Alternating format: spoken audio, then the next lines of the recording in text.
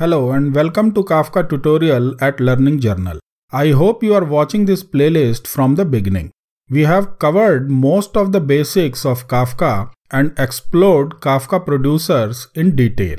Now it is time to explore consumer side of it. In this session, I'll talk about consumer groups. I have already covered consumer group, so I assume that you have a fair idea about it. But before we start creating different types of consumers, it is necessary to understand some nuances of a consumer group. So let's start. If your producers are pushing data to the topic at a moderate speed, a single consumer may be enough to read and process that data. However, if you want to scale up your system and read data from Kafka in parallel, you need multiple consumers reading your topic in parallel. Many applications may have a clear need for multiple producers pushing data to a topic at one end and multiple consumers reading and processing data on the other end. There is no complexity at the producer side. It is as simple as executing another instance of producer. There is no coordination or sharing of information is needed among producers. But on the consumer side, we have various considerations. Let us discuss those factors and understand the solution that Kafka provides. The first question is, how do we read messages in parallel? When I talk about parallel reading, I am speaking about one single application consuming data in parallel. It is not about multiple applications reading same Kafka topic in parallel. So the question is, how to implement parallel reads in a single application? I think you already know the answer.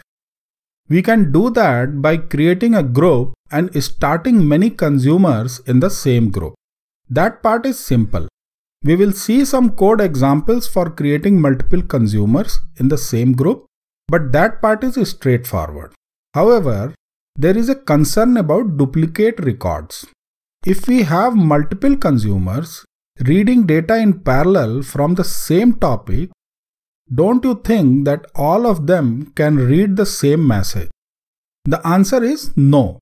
Kafka provides a very simple solution for this problem. Only one consumer owns a partition at any point in time.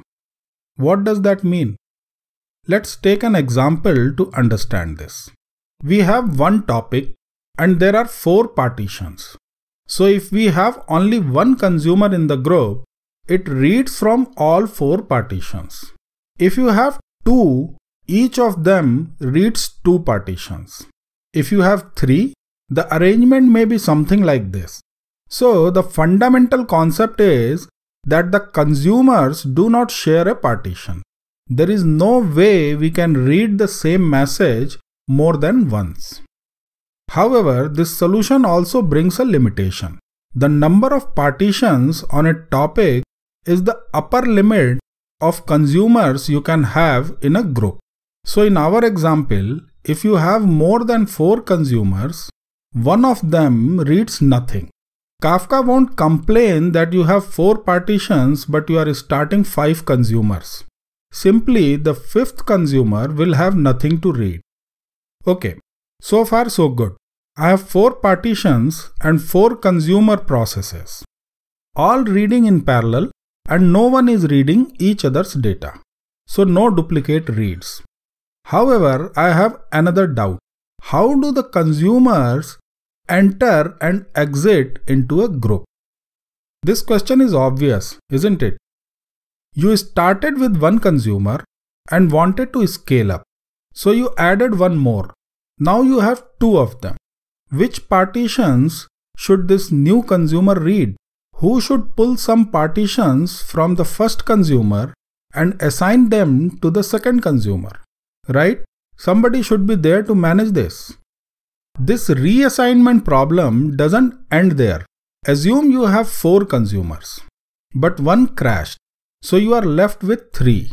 What should happen to this partition? Who should read it now? After some time, the collapsed consumer has recovered, so again you have 4 of them. so a reassignment will be required once again. In a real distributed application, consumers keep joining and exiting. We don't have control over that. So my question is how Kafka handles it. When a consumer joins a group, how is a partition assigned to it? Moreover, what happens to the partition when a consumer leaves the group? Who manages all of this? The answer is simple.